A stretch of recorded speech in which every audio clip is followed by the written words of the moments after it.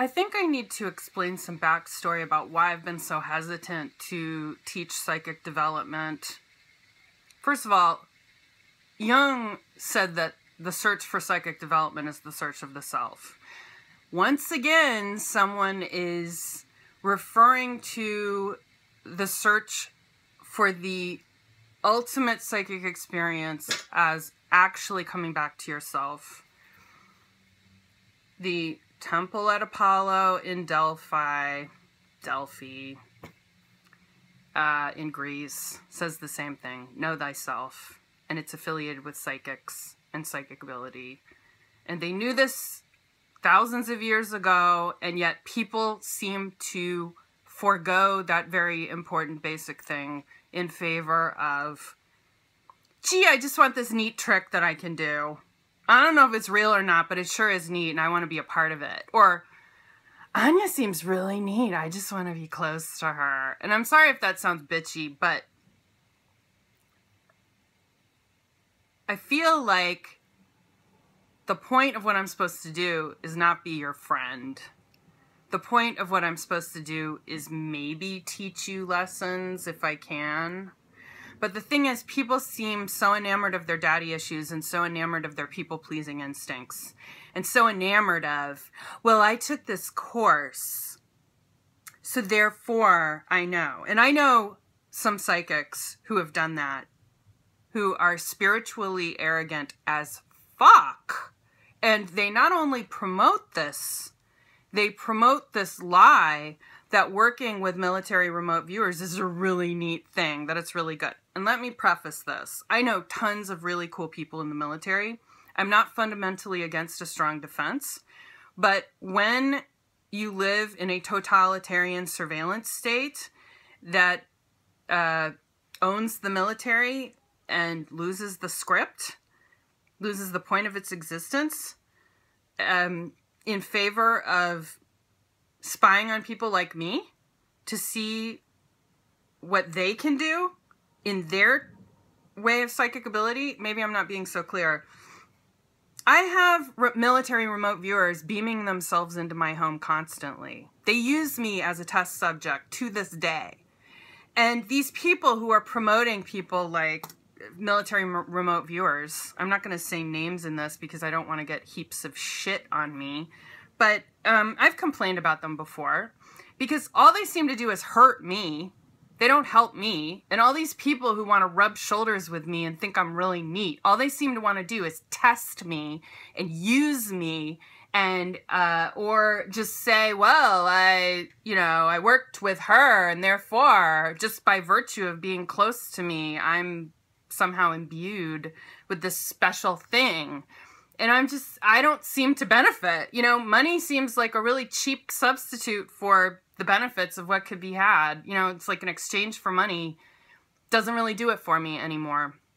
It's not that I'm against making money. It's like, I want to make money that I like making. I don't want to make money where it's like in the service of a reality television show that's raping my abilities, that's raping what I do. And I don't want to work for the CIA, which I was asked to work with. I was asked to work in a remote viewing experiment with people in the CIA. And they told me flat out that it was military or intelligence remote viewers in the CIA. And if you don't believe that, fine. But they still use them.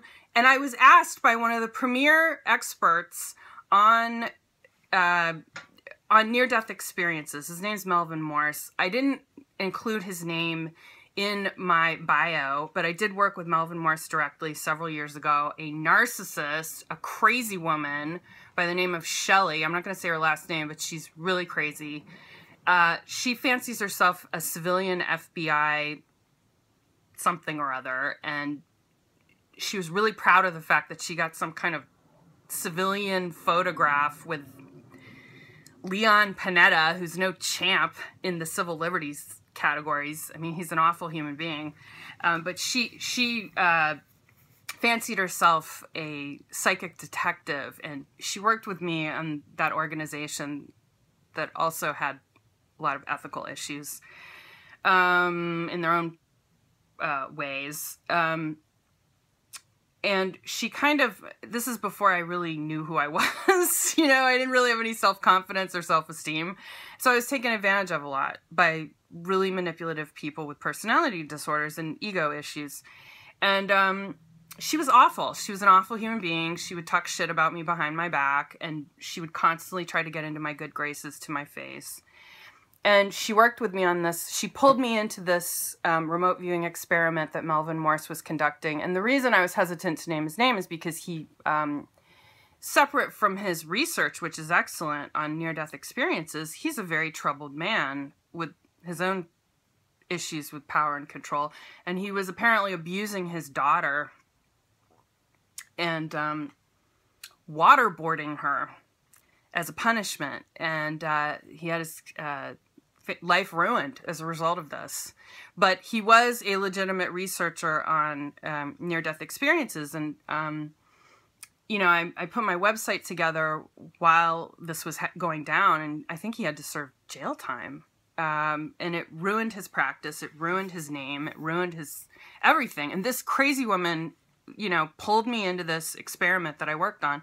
And we worked for 2 days straight. I didn't have air conditioning. It was Skype sessions, but I'm working in my 6th floor walk-up, which is like basically living in an attic with no functioning air conditioning, and I'm practically fainting, and these people are just like, just push through, just push through. And I'm like, I don't want to do this anymore. And they're like, just push through, just push through. And it was like, you know, 105 degrees Fahrenheit in my apartment without air conditioning, and I'm practically fainting, and I was still so good that I got asked to work with the CIA on an experiment, and I flat out refused. I said, I don't work for Nazis. And they really are. If you look at the OSS and the people who formed what later became the CIA, they actually brought in Nazis in Operation Paperclip to work in the scientific industrial complex, the psychiatric industrial complex, and the military industrial complex, and the aerospace industrial complex. But anyway, the CIA are a bunch of white supremacist pigs, and I hate them, and I don't work with them. So I told them flat out, and Melvin was just like, okay. But what happened was, as a result, he said, that's very interesting that you were so adamant about it, because I've been approaching this spiritual group in California, and he wouldn't name the name, but he said that they were a small group, a spiritual group. It sounded like a cult, kind of, but maybe not. Like, maybe they were like the Urantians or something, I don't know. But they used remote viewing as a spiritual practice to join the cosmos and go out in the cosmos and go to the stars. And they had consistently been asked for 20 years by Melvin and other researchers if they would work with the CIA. And they, too, also flat out refused. And they said, that's not what it's for. It's not supposed to be used for military purposes. So I get these psychics who study at the Monroe Institute, which was also infiltrated by the FBI and other intelligence agencies. And it just, you know, and they are promoting these things, and they're promoting psychic development workshops. And I'm just like, I want to know why people want to do psychic development. Because every time I get close to this topic, it's either fraught with spiritual arrogance or just arrogance in general.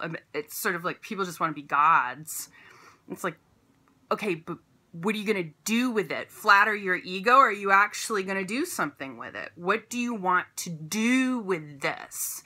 And I don't see anything being done with it. I don't see anything beneficial except for like maybe 1% of the people who are using it for what it's supposed to be used for. And the rest of it is just ego-based, or it's psychic manipulation, or it's remote influencing for really small change things like, you know, seduction, or, you know, is he cheating on me? You know, that kind of stuff, which I suppose it's a big deal to the individual, but it's not really doing anything in the grand sense, the grand scheme of things. So I get really fed up with people who say they want to have psychic ability. You already have it. You already have it. And if you're talented, it's just the thing is like, some people are natural piano players, and I wish I could play a musical instrument really well. I played electric bass when I was a teenager for about a year, 2 years, and I enjoyed it, and I was getting pretty good, but it got kind of boring. And then other things started happening with school, and I couldn't focus on it enough. But I enjoyed it while I did it, and I took piano very briefly as a kid.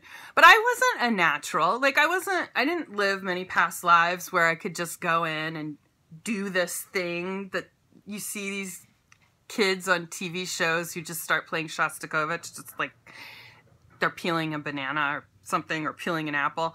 And I never had that, and most people don't have that. So while everyone is probably imbued with some level of intuition, and it could take many different forms of ability, there's many different types of ability, it doesn't mean everyone's going to be able to play Shostakovich the first time, if you know what I mean. And I'm only interested in working with the people who have a clear vision in their mind of what they want to do with it, and they don't have to save the world. I don't want people to save the world. You don't have to save the world. You're not going to. First off, you're not going to succeed if you just want to use it to save the world. That's not what it's there for. But if you use it in tandem with other things like common sense, your mind, your logic, your physical abilities, your intelligence quotient, what you bring to the table, your emotional IQ is really important. It works better in tandem with life experience. And the less life experience you have, probably you may be more limited, or you may be more talented. I don't know. But I don't see anything other than ego fluffing with a lot of these so-called remote viewing courses and psychic development courses, which is why I've hesitated for years to produce a product like that. And it's taken me years. And most of you don't support me financially. Most of you are not donating to this channel. Most of you are not donating to any legal funds for things that have happened to me of a nefarious nature, most of which had to do with top secret black psychic projects with the military. Excuse me. Most people are not supporting me. So why should I support your ego? Why should I support your Hollywood fantasy of what you think this is? You're not here to support anyone. You're doing this for selfish reasons. I'm not addressing the people who aren't doing it for that. But why should I do that? And I think it's a fair question. A lot of people who do these things are incredibly arrogant. And it doesn't really solve anything. It doesn't really take us to the next level. So I'm looking for a small but dedicated group of people who are determined to be sound in mind, body, and spirit, not just psychic development.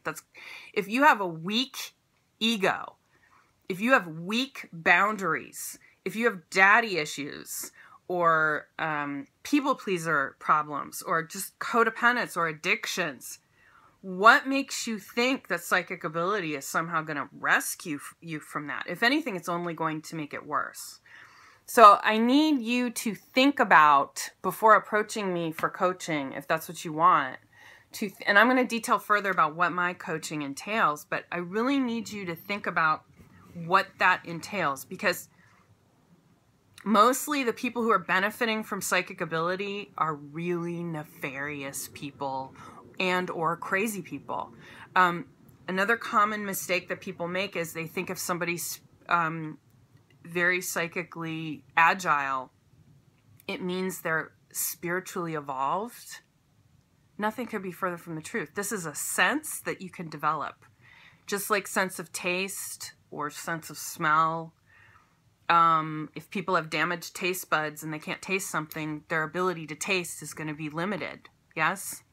So, I can only go so far. If you have damaged psychic ability receptors, there's only so far I can take you. So, psychic ability is not the point, but I'll do a part 2.